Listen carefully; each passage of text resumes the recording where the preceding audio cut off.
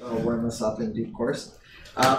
It's a pleasure to have you at the East-West Center. This morning's program is with Dr. Malcolm Cook, who is a senior fellow at the Institute of Southeast Asian Studies, who is famous and well known for many of you. And his topic is on essentially America's trading relationship with Southeast Asia, in which Malcolm is making the case that there is neither decline nor displacement, and he's going to explain a little bit about how he's come to his assessment of the current situation in U.S. Southeast Asia trade, which runs a little bit against at least the talking points of conventional wisdom. So it's I'll always value Malcolm's insights into the region and into U.S. relations with the region, even though he has a perspective that comes both from Canada and from Australia, based in Singapore. So it gives us a lot to think about. Malcolm, welcome. I understand you're going to take about 45 minutes to show a PowerPoint. Today's program is on the record and is being live streamed for those who can't be here physically.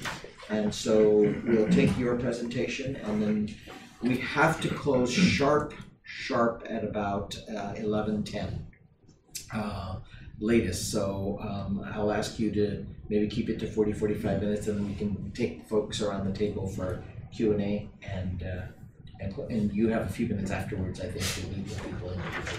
Is that right? Yep. Okay, wonderful. Your show. Take it away. All right. For thank yous, I'd like to thank Satu for a lot of things. So asking me to do this when he passed through Singapore, but for lots of things. I'd like to thank Sarah Wang, who organized this and did it very well, and Peter, who turned out an Asia-Pacific bulletin very quickly. Oh, I should have mentioned that. So those three people from the from East-West Center, and I'd also like to thank David Shambaugh. So I'll get to why I'm thanking David soon. So I like to give titles to my talks. The title I have is Displacement and Deficits to Conventional Wisdoms. But I like to start with the somewhat ironical. So first of all, I'm not an economist. There are quite a few economists at ISEAS, but David Shambaugh, who's writing a book on U.S. Southeast Asia relations, spent some time at ISEAS a year and a half ago, and came up with the idea that he wanted somebody to look at the current or contemporary trading relationships between the United States and each of the 10 Southeast Asian countries, and I was given that task. So I'd like to thank David for giving me more work. And I first started looking at this, and this APB, Asia Pacific Bulletin, is a spin-off for another piece of work that I'm working on at ISEAS, which is looking at the contemporary trade flows between China and the 10 Southeast Asian countries, which is very significant and growing very fast and fits within all of the narratives, except Laos. Laos is the only country that doesn't fit into the narrative of increasingly dominant. China is an increasingly dominant trade partner. Brunei doesn't either, for a different reason. Brunei's exports to Japan in 2018 were 10 times larger than Brunei's exports to the People's Republic of China. But that's partially because Brunei is a hydrocarbon exporter, so it depends on long-term contracts. And then as part of the China-Southeast Asia trade flow work, which should come out in a larger piece for ISEAS, hopefully next week, I decided just to look at some comparisons over the last 6 years only. So this is not a long-term trend piece, but just contemporary last 6 years. So I compared the China trade figures, which are very impressive, as I said, with a couple of exceptions, with the United States, with Japan, and with the rest of Southeast Asia, to give a kind of comparison. How is it going? And I guess what I liked about the Asia Pacific Bulletin that came out on Wednesday, and what I liked about the US trade figures, was how surprised I was. So the irony is this comes out of a piece looking at China Southeast Asia trade flows, and the argument, which is largely held up, that China is already the most important trading partner for the region as a whole. That gap is growing fast and is true for 8 of the 10 countries. Laos is the only one where it's really quite different. And that's largely because of Thailand. But the US number surprised me. because I guess when I'm at ICS, I get a lot of interlocutors from People's Republic of China. They have an increasingly large number of delegates coming through Southeast Asia to tell the China story, from Southeast Asia itself, and many within Singapore, and from the United States, and in differing languages and in differing levels of emotion, sometimes celebration for the Chinese side and some on the Southeast Asia side, and increasingly worry on the United States side, this argument that the rise of China, particularly on trade, is leading to a significant decline in displacement of the United States as a trading partner. So as China goes up, the United States goes down. And that has often led into some prognostications about how Southeast Asian countries should change their strategic positions, or why they are perceived to be changing their strategic positions. The United States is no longer here, is declining rapidly, and that's going to continue. And they often use aggregate trade flows to use that, to make that argument, and often override other economic indicators between the US and Southeast Asia that don't fit that narrative of a declining role for the United States. Absolutely not, just necessarily relatively. So look at FDI flows over the last while, that doesn't fit. If you look at remittance flows, particularly to places like Myanmar and the Philippines, where remittances are very important, the United States is way larger than anybody else. I think remittance flows from the United States to the Philippines, according to the Philippine Central Bank, are 400 times larger than from the People's Republic of China.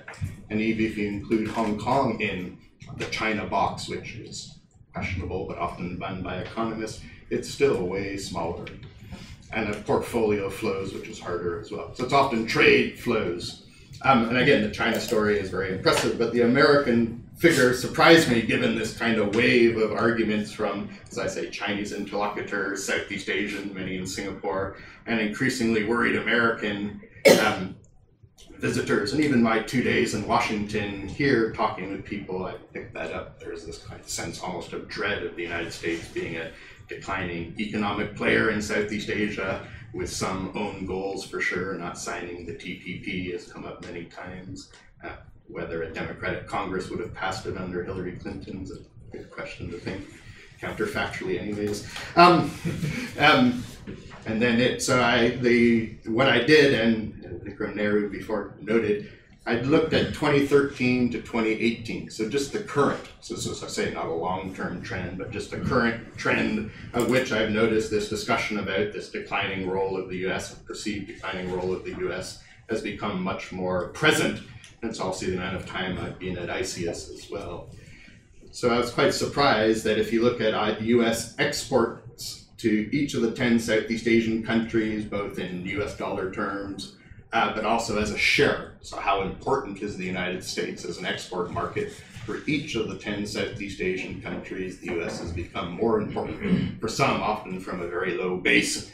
The first chart shows this. So if you look at Brunei's exports to the United States from 9 million in 2013 to 57 million in 2018. 57 million isn't very much, but still that's pretty impressive. But if you look at other areas like Vietnam, you've had a doubling in US dollar figures, nominal terms, but also quite a significant increase in share, and Singapore as well, but each of the 10. Oh, so I assume these are goods, or does it include services? It does include services. Okay. At the same time, China fits into this as well. So each of the 10 countries, China is a larger export market for all of them in shares as well, but the United States is as well, which again kind of both surprised me and certainly at least challenges the often conventional wisdom that the United States as a trading partner, particularly because it has no FTAs in the region except one with Singapore, is losing out. If you look at the same figures over this time, 2013 to 2018, if there is a displacement effect, it certainly seems to be more on the Japan side, where I think 6 of the 10 countries, Japan is a lower share. Some of that is because of Japanese firms moving their value chains around. But it doesn't fit as well, and quite surprising to me. Especially, as I say, the trade figures are often the ones held up to be, these are the figures that show that the United States is a rapidly often declining partner. And China's a rapidly increasing partner. The increasing partner for this period has certainly held up for most countries. The rapidly declining part is not. Then on the import side, so the importance of US imports to Southeast Asian countries as well, which I think is the next slide.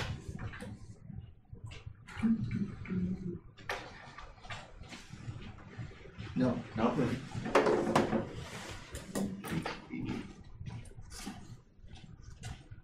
Is it just hit the space bar? There you go. It's locked up. There you go. There we go. I think 6 of the 10 countries also have a larger share of imports from the United States. So it's not quite as all 10 are there as well. And if you look, 5 of the 6 largest Southeast Asian economies are there too. And again, Vietnam is certainly a noticeable story where Vietnam is the largest. The US is the largest export market for Vietnam as it is for Cambodia as well. But Vietnam, the share of US imports into Vietnam, the share of total imports to Vietnam has also probably grown the most. So if you look at exports to the United States, it's 10 out of 10. And if you look at imports from the United States, it's 6 out of 10, including 5 of the 6 largest Southeast Asian economies, with again, particularly Vietnam being a noticeable one here, and Myanmar, or Burma, I should say, in this room or in this country, right? Burma as well, but the Burmese figures are from quite a bit smaller.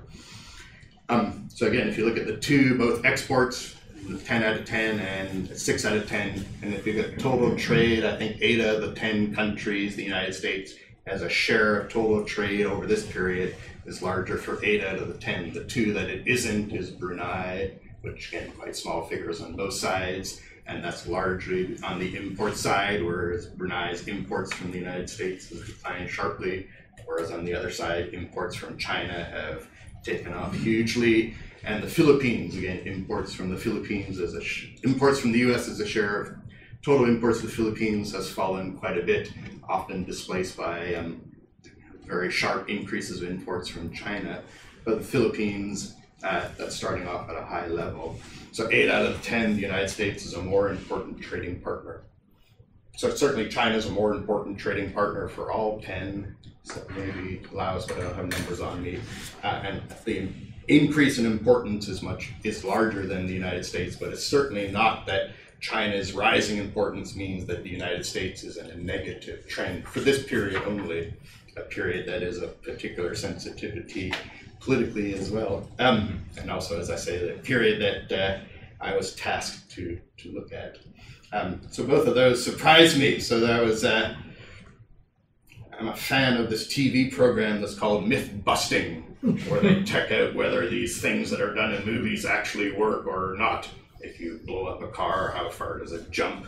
I would suggest, and sometimes I say busted or not, certainly from 2013 to 2018, so end of the Obama period and beginning of the Trump period, this myth certainly seemed to be somewhat busted. But more importantly, from a policy point of view, this is a really good story for the US to tell in Southeast Asia. That it's, I think if I was in the State Department and I wasn't worried about impeachment hearings, but I was in the East Asia and Pacific Department, I think this is a really good story to tell, because it goes against quite a bit of the conventional wisdom that the United States is becoming much less important, doesn't have FTAs with us, no likelihood really of any in the offing, so we should move away from focusing on the United States. As I said, the numbers, at least from 2013 to 2018, when this has become more of an argument, and when these kinds of arguments about trade flows are increasingly used as a justification for arguments about what Southeast Asian states' strategic positions are or should be. As I said, not so sure it works as well as the arguers suggest it does. So that's the first conventional wisdom, that at least the trade figures, which as I say are often used as the argument, at least in this period, don't really hold up. The second one, and I think this is a bad story for Southeast Asian economies to tell the United States, particularly with the Trump administration in power, that has a mercantilist view of trade. That's not unique to the Trump administration, has a long history on the Republican side and on the Democrat side for that matter too, but is right up there. So the first one is a good story the US can tell in Southeast Asia. We're not declining and we're not going away as a trading partner, and in some senses we're more important for you now than we were 5 years ago. This one is a bad story for Southeast Asia to tell the United States, or for the United States to know about and tell Southeast Asia, with only one exception, and it's not a full exception, that is Singapore. If you look at the last US trade balances, these are only in nominal terms. So first of all, the argument that trade deficits are bad for the country that suffers them and are a sign of either economic weakness or being taken advantage of by the trade surplus country. I don't buy this narrative intellectually, but politically it's very powerful, and it's certainly being driven trade policy in the current administration. So even though I think this conventional wisdom intellectually is wrong, from a way of looking at bilateral trade surpluses and deficits shouldn't matter very much at all, they do matter politically. And I would imagine they're going to continue to matter as long as there is a President Trump in office, but even I would assume potentially after. And if you look at the US trade position as this mercantilist would look, exports are good, imports are bad, trade surpluses are good, trade deficits are bad. Trade deficits are because we're being cheated, not because we're a high-cost economy with a strong dollar and they're a lower-cost economy with a weaker currency, for example. The U.S. trade position in each Southeast Asian economy in nominal dollar terms has worsened in 2018 from comparing it to 2013. So in 2013, there was 2 countries the United States had a surplus with. Singapore, something Singapore mentions every time the Prime Minister talks about the United States. I think they should have a bumper sticker they give out to every American delegation that comes. And I think at that point too, Laos did as well. Over that period, each of the trade positions of the United States from this mercantilist position has got worse. The deficits of the 8 countries that had deficits in 2013 in nominal terms anyways are much larger. Some of that's just because of increase in trade flows. And Laos moved from a small surplus to a small deficit. I don't think Laos is very high on the target list for the USTR. And if you look at growth in Southeast Asian exports, Southeast Asian countries' exports to the United States in these terms, and then imports from the United States, only Vietnam has a higher growth rate of imports from the United States compared to exports to. But the share of Vietnamese exports to the US is very large. The share of US imports is not so large. So 8 of the 10 countries don't have a good story to tell at all. Singapore still has a good story that we still have a trade deficit with the United States, even though it has shrunk significantly in nominal dollar terms. Vietnam can tell the story, even though it's probably not going to be listened to. US exports to Vietnam are growing at a quicker rate than US imports from Vietnam.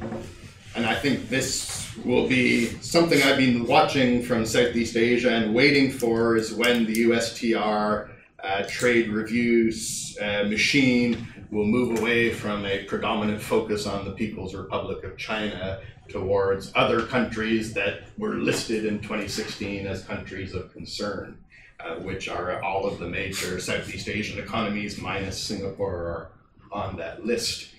And I was thinking, if you look at some of the other countries on this list and others that have suffered from previous examples of US mercantilist trade policies and trade reparation actions, Japan has signed a bilateral FTA with the Trump administration. South Korea quickly renegotiated the chorus on terms that at least would allow the Trump administration to claim a success.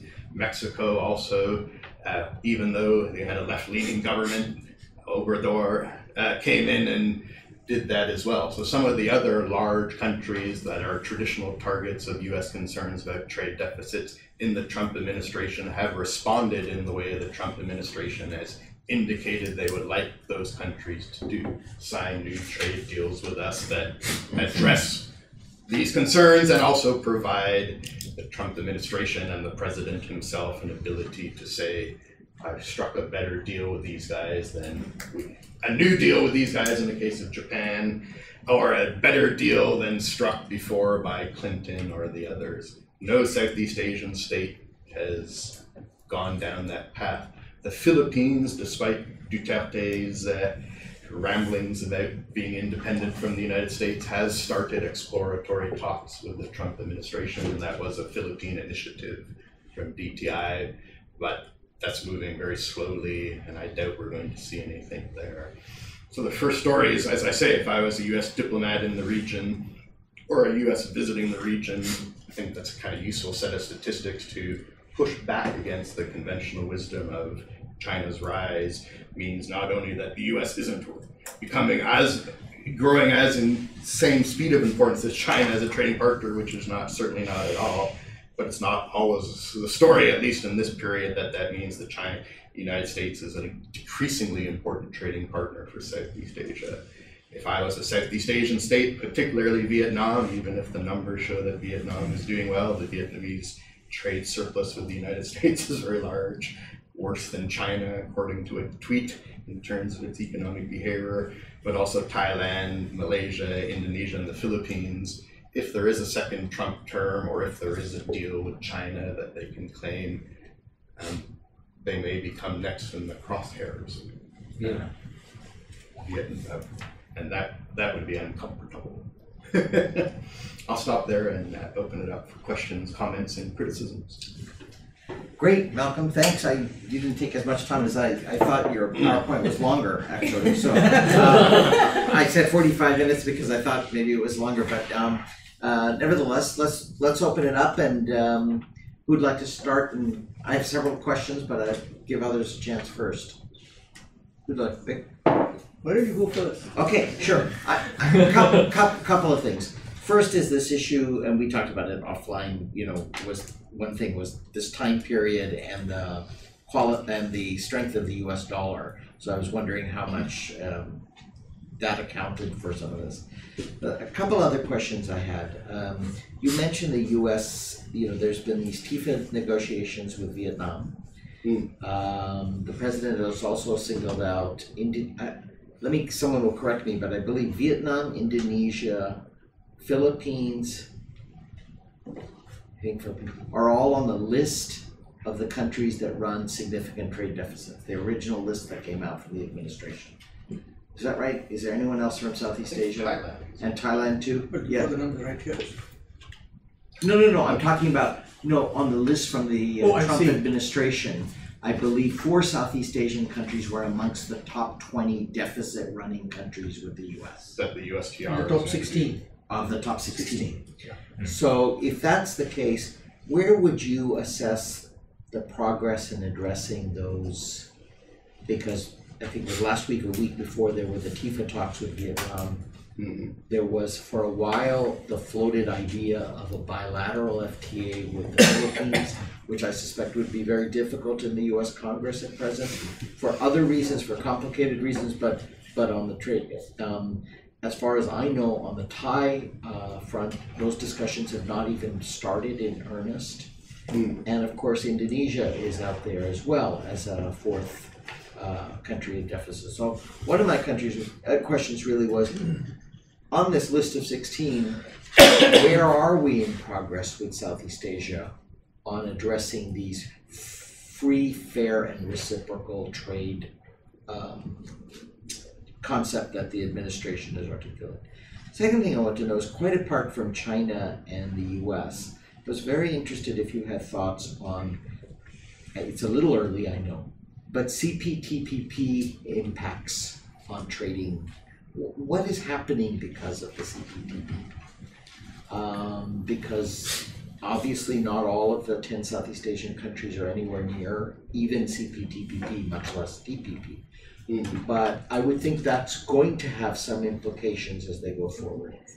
And then finally, just lay it out there, related to that is this RCEP issue. If it goes into place, what kinds of expectations Are you guys doing some modeling at ISEAS with your economist group and looking at what might happen under our sub-scenarios, under the kinds of envisioned agreement on tariffs, particularly what that would do to trade amongst them?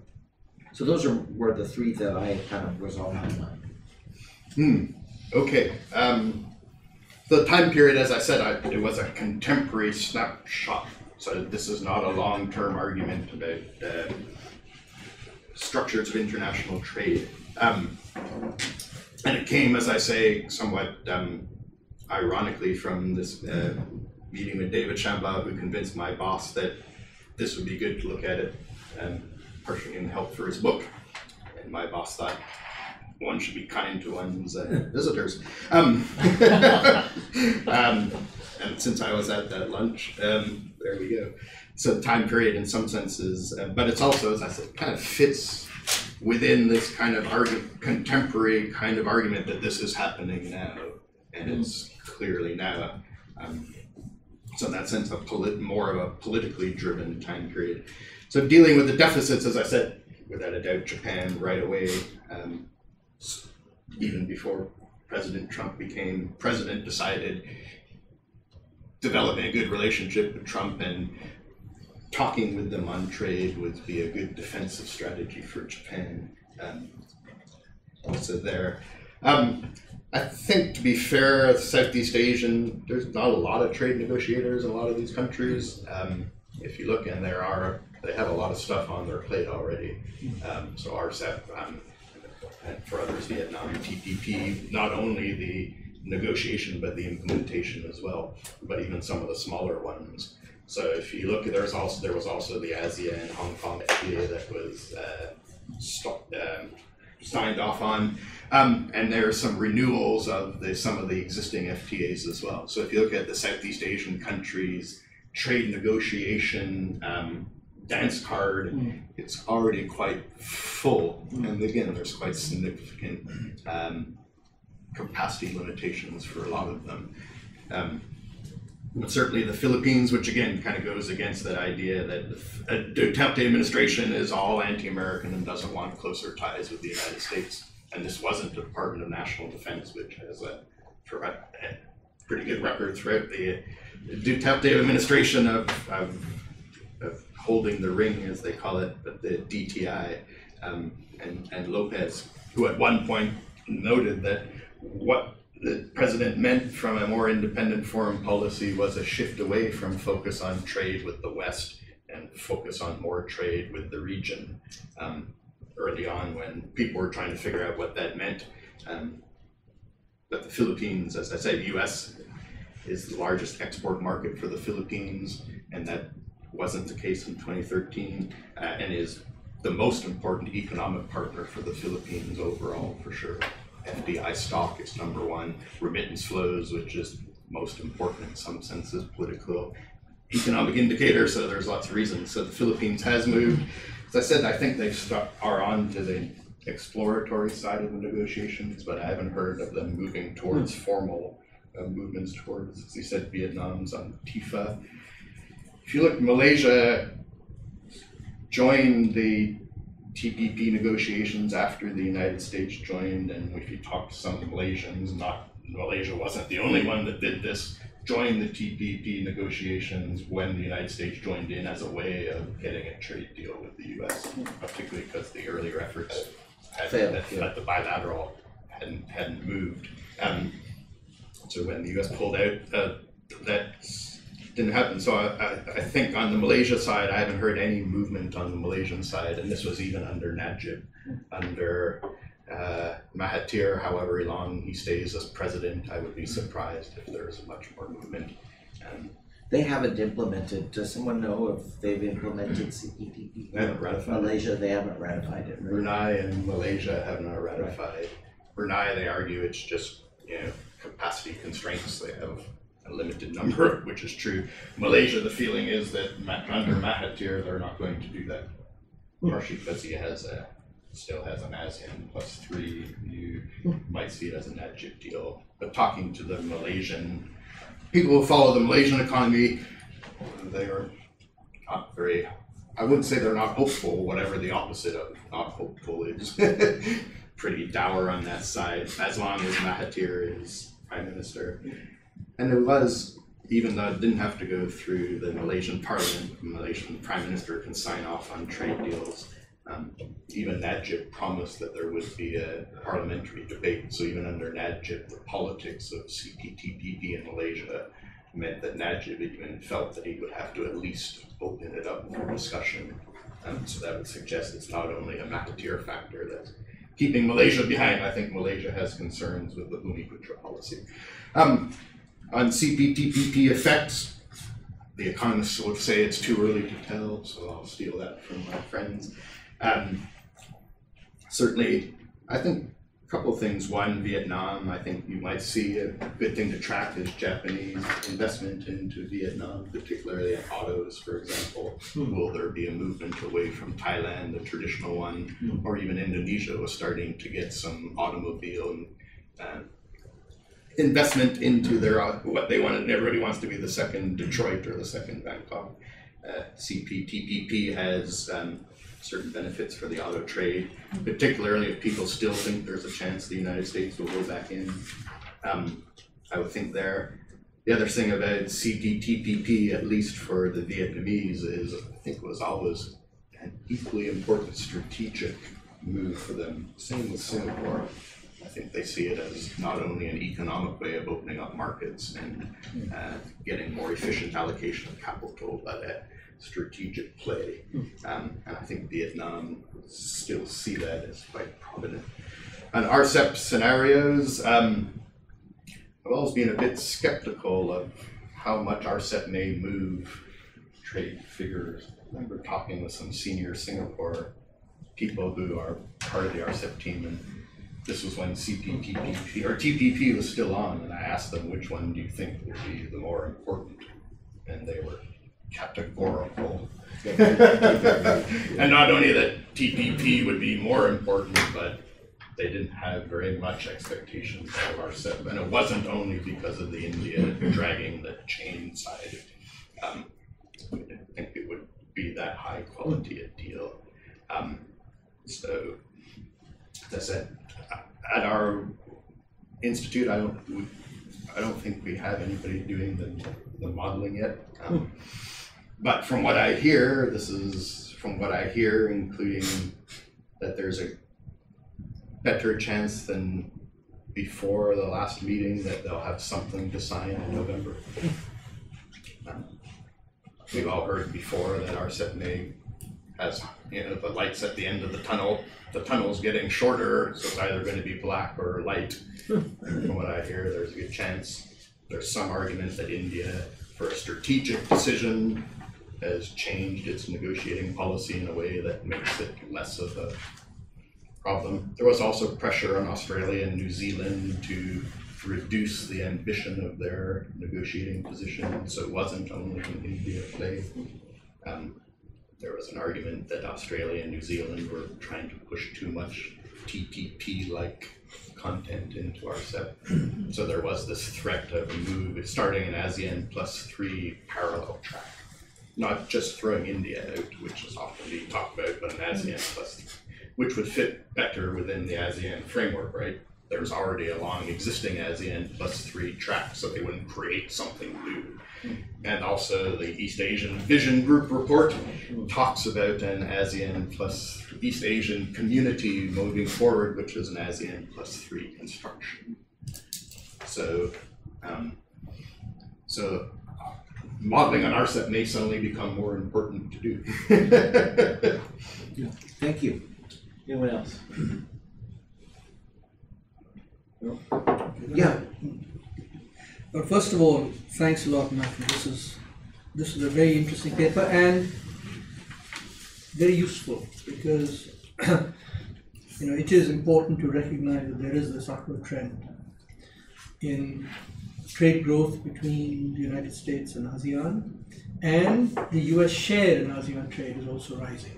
So in other words, it's a growth rate which is higher than the average growth rate of trade for ASEAN. So that's a very interesting point.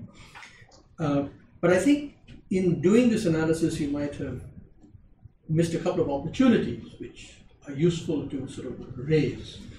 The first point is that this, as you say, is the last 5 years for which there is data, and it turns out that it's the only 5 years in which this growth has occurred over the last 20 years.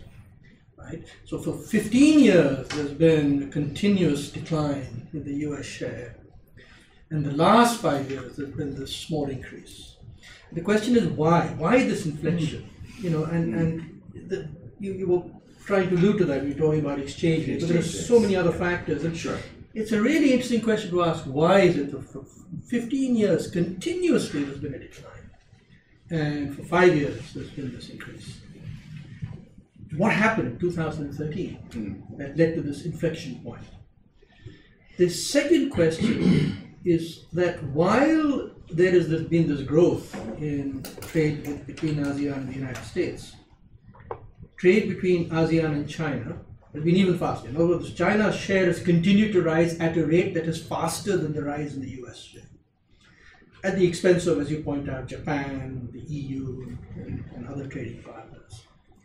And then the question arises, is this going to stop? Because of the trade war and so forth. And was this going to occur anyway, given the rise in real wages in China, relocation of investments from China to ASEAN? So how much is this growth in ASEAN the result of relocation, in other words, from China? Yeah. And how much of it is something else, which I fail to understand, to be honest. And then I have a sort of bunch of other questions ready, and those questions are the following. To be honest, you know, this whole business of calculating trade the way we do it is old-fashioned because it looks at outputs, not value added. So it's really useful to look at TIVA, trade and value added, to see really what is the underlying value added that's being exported and imported. Right? So you can have countries which add very little value, but it looks like their trade is growing astronomically, when actually the real economic content of that trade is very small. And I suspect there's a lot of that happening in Vietnam, there's a lot of that happening perhaps in Cambodia and Laos, some of these spillovers of relocation of firms, and certainly also in Thailand. So the real question is, what's happening in value added? You're referring to kind of, Vikram, a little bit about the, I forget, was it IMF World Bank? Someone did sort of deconstructing the iPhone and sort of, what is the value added to an iPhone rather than, you know, adding the full cost of the iPhone as a Chinese export? That's right, exactly. And now there is a new database which has value added data. Absolutely, it's called TIVA, Trade and Value Added. So the TIVA database provides a rich new information on this. It may not shed light on all the issues that you raised because it's still a growing database, but that's the other questions that sort of arose in my mind was, and I'm not sure about this, but how much of Singapore's trade data is corrected for transshipment? And you know, I know that there is some of this correction that takes place. In other words, a lot of those goods don't actually enter Singaporean ports, but a lot do. And so when you have a growth rate of 5.8% of Singaporean trade in the United States, how much of this is just simply Southeast Asian exports going via Singapore and repackaged and sort of reshipped? I just don't know the answer to that.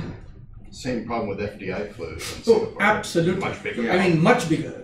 As far as FDI is concerned, it's a much bigger deal because Singapore is the largest foreign investor in virtually every country in Asia. It's the largest foreign investor in China, it's the largest foreign in India, it's the largest foreign investor in Myanmar, it's the largest foreign investor in Indonesia, and we all know it's not Singaporean investor.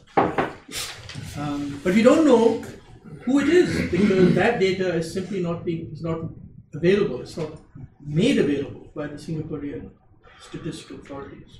I remember the three such places. Singapore's one, Mauritius was one. Yes. Because of the nature of Round the tax tripping, rate. Indian round tripping. Round tripping. And the other was, for the life of me can't remember, but a small European country, one of these places where money was, because of the tax provision, It goes there. it goes there and comes back, and there was a way of But I can doing assure it. you that's the case Right. for Singapore and FDI in India, it's Right. the case for Singapore and FDI in Indonesia, Right. and it's definitely the case for Singapore and FDI in Myanmar. Right. That Singapore and FDI in Myanmar is actually Myanmar generals repatriating their money back to a growing economy and taking advantage of the upside. So there's a lot that's hidden in this data, frankly, that needs to be teased out. The next, it's nothing to do with your presentation, but it's to do with trade flows in ASEAN and how they might change. So the latest news of yesterday was that there's a lot of financial services and especially wealth management services moving out of Hong Kong and going to Singapore because of the Hong Kong unrest. So you're going to see large increase in services exports from Singapore to the United States. But that's just the displacement of Hong Kong services, right? Nothing to do with the US or Singapore, but a third area. And lastly, I think this point about bilateral trade deficits is really important, and I'm glad you also raised it, Satu. I think there's a large part of these bilateral trade deficits, as you pointed out, Malcolm, is to do with the competitiveness of the United States. It's simply not competitive in the range of imports that these countries import. But the big worry is now that Vietnamese bilateral trade deficits are set to grow very rapidly with the relocation of firms. It's already very high, right? So it's already in the crosshairs of US trade authorities for the wrong reasons, but it's there, whether we like it or not. But it's going to grow very rapidly. With whom? The bilateral trade deficit between Vietnam and the United States, Right. because of firms relocating Because to of firms China. relocating to China. Yeah, right, Exactly, right. yeah. So, there's a grave danger, and these are, by the way, many of them are US firms, many of them are Japanese firms. So if this leads to retaliatory action by the United States, they're actually going to be hurting not Vietnamese firms, but US firms and Japanese firms and European firms. So sort of shift the debate a little bit, because there might be sort of, again, pushback from so-called, I'm putting in inverted commas, allies of the United States, those who have very close ties with the US.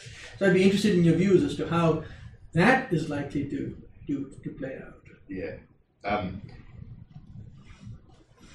So why this inflection point? I don't know. And I didn't even know that I'd picked this kind of inflection point. So I'll go back and think of it that maybe there'll be a future APB on the inflection point. Because it was interesting too, looking at some of the trade figures, particularly from Malaysia and so forth. So, if I'm not mistaken, the total trade of Malaysia in 2018 for Malaysia was smaller than 2013. So there was this kind of big dip in some of the key, I think probably electronic exporters on this period. So there is a recovery going back, but there was this kind of really big shift, which could be a factor, particularly for the larger economies. On the rise of the China and the trade war, I remember looking at 2014, I did a paper for ISEAS, I think I called it the second wave, which looked at Japanese FDI flows and where they were going using JETRO statistics that they come out with that. And there was very clear from, I think, about 2012 onwards, a downgrading, a reduction of the flows to, so not negative, a reduction in the growth of flows of Japanese FDI into China, as well as into India, but for different reasons, and then a significant refocusing on Southeast Asia. So there was the kind of post-Plaza Accord bang, and when you looked at the Japanese firm data, why did you start in Indonesia suddenly, for the first time ever, replace China as the most attractive market for FDI for the first time in like 8 or 10 years that China wasn't number one.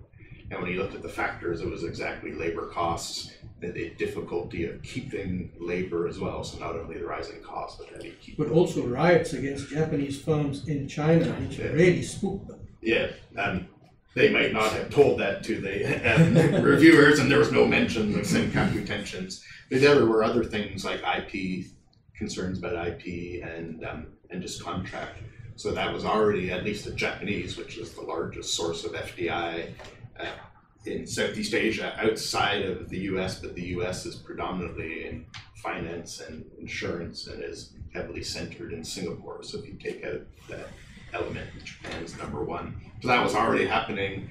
The trade war, especially if it looks like it's going to continue for the foreseeable future, I think will aggravate that.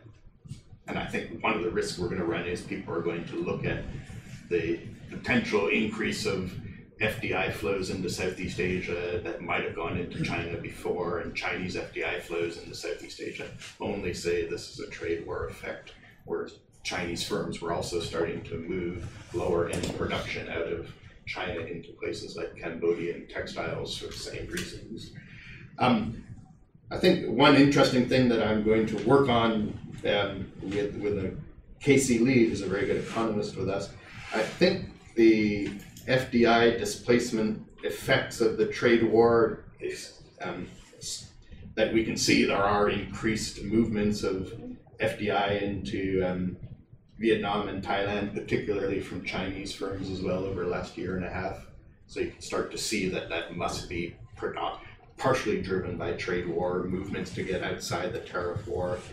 While that's going to deepen Southeast Asia-China economic relations, particularly on FDI and manufacturing, not a strength historically, but it's also going to reallocate Japanese, South Korean, and Taiwanese FDI back into Southeast Asia that might have continued to go into China as well. So may I ask you a question about that?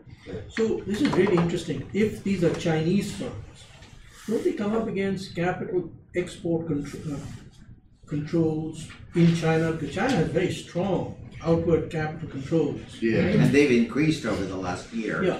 So how does this fit into that? Yeah, I don't know. It's also where might they be borrowing the money to put it up. So there I don't, but you can see the numbers, and again, we're only talking in the last 6 months that you can start to see. So it's pretty impressive. So you'll have this greater, the US trade war will deepen East Asian economic integration and Southeast Asia's economic integration with all of the different Northeast Asian economies, which is really interesting, beneficial for those that support East Asian integration, side effect of the trade war. So that's something we're going to try to figure out. Can we get numbers that are clear enough that can't be explained by others?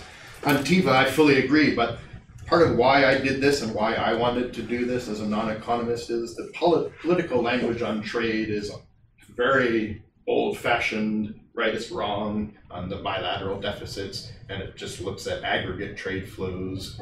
It doesn't look at breaking it down. And that's part of the problem we're having. It's the politics of trade that are driving. Economists have flattened their heads for all of their life telling politicians that free trade works in the long run. But part of your role and part of it is to educate that and inform that debate with numbers and analysis. So I agree, but for this piece I wanted to look at what are the political language on trade, including on that other side that the United States is this kind of rapidly declining player in Southeast Asia, so you should get off the US boat and jump on the China boat. Sure that's true at all. Or Americans saying, have we lost Southeast Asia to China already? No. So I wanted to look at it that way rather than the economic argument, which is, again, bilateral deficits don't matter at all or shouldn't be a focus anyways. And don't blame the other side, look at your own house, including all kinds of reasons. So that's why I focused it on this and why I focused it on the time period too. Because again, and if you look at it in longer term frames as the inflection point shows, you get a different story, but that's not the language and the lens that people are using now. On Singapore, I kind of looked at Southeast Asia, one of the other comparisons was with trade with the rest of Southeast Asia. And Singapore, particularly for the CLMV countries, is a declining export market quite rapidly. So I wrote this other piece. If you look at Vietnam's trade with the rest of Southeast Asia, in 2013 it was quite small. I think 14% of Vietnamese exports went to Southeast Asia, including Singapore. It's now 10.7% in 2018. If you look at imports, same thing. If you look at the CLMV countries' exports to the rest of Southeast Asia, drastic declines. We're talking about 82% loss in nominal dollar terms. Imports from Southeast Asian countries to the CLM grew very substantially. So kind of really interesting. But on the export side to Singapore, that would suggest that Singapore is becoming a less important trading partner and node as well. And I also looked at whether Hong Kong would be a growing player as well. So, and Hong Kong, apart from the Philippines, if I remember, isn't that important a trading partner with any Southeast Asian country. Philippine exports, I'm not sure why it's there, but Singapore is a declining player. The rest of Southeast Asia for CLM exports is also rapidly declining. You're looking at share, right? Yeah. So actually trade within Southeast Asia is growing at 10% a year. It's just that trade with China has been growing at 20%. Yeah, so I was that's looking put at it in share. perspective. So Yeah. the share, it looks like it's falling, but actually it's growing very rapidly compared to global trade. Yeah, so I was looking at share. And financial services flows. The number I heard was, again, Singapore has a line, and the Prime Minister Lee said the disruption in Hong Kong is bad for Hong Kong, it's bad for the region, and it's bad for Singapore. I'm sure that's true, but I do also know many businesses in Singapore, including real estate, are quite happy and already starting to see signs of movement, including in real estate markets, tourism flows, but also financial movements. There was one measure I saw where over the last 2 months, I think, they tracked what they thought was a movement of $4 billion from bank accounts in Hong Kong to bank accounts in Singapore. So that's only one very partial measure, and that's you're not quite at the Asian financial crisis levels where Indonesians bailed out of Indonesian banks, but that's quite significant. And when I was talking to business people in Singapore, what they expect to happen isn't so much a reduction of the existing operations in Hong Kong, so fleeing Hong Kong to Singapore, but when firms are looking at where do we want to expand, or where are we going to grow our businesses and put in new functions. Singapore was already starting to win some of that stuff in fintech and other areas. Some of its cost, but that's where they think. So it's a kind of opportunity cost for Hong Kong. What the money that might have gone to Hong Kong before to tap into the China market because of the problems in Hong Kong, you can tap into the China market from Singapore, will come into Singapore. Yeah, Vietnam, I think is in a lot of trouble on the trade side. Because again, if you look at the shares, right, Vietnamese imports from the US are growing faster, but they're from a much smaller level. So if you just look at dollar terms, the gap is still, and there's no way you're going to shrink that gap in any that just volume or value terms. And the other problem for Vietnam is if the United States starts turning its very large USTR guns onto Vietnam, that puts all of Vietnamese foreign policy in a really difficult position. Because even when they joined TPP, some of it was to drive domestic reform, your standard, how do we shrink these loss-making SOEs and not get the blame? We have to sign this thing, Gaiatsu, as they call it in Japanese. But the other was, we'll take this economic cost because we want to have this agreement with the United States. So there was this kind of strategic call that's quite powerful. So if the United States, as I say, starts treating Vietnam as an economic problem, that's going to make it very difficult for the Vietnamese leaders. because you know the Chinese will sit there and say, we're not doing that to you, and we can increase imports. 2014, when the oil rig incident came up, Vietnamese lychee exports to China, which is about 80% of the lychee export market from Vietnam, fell 50%. 2015, after the oil rig situation had calmed down, exports were back above 2013 levels. There was no health scare with Vietnamese lychees in 2014.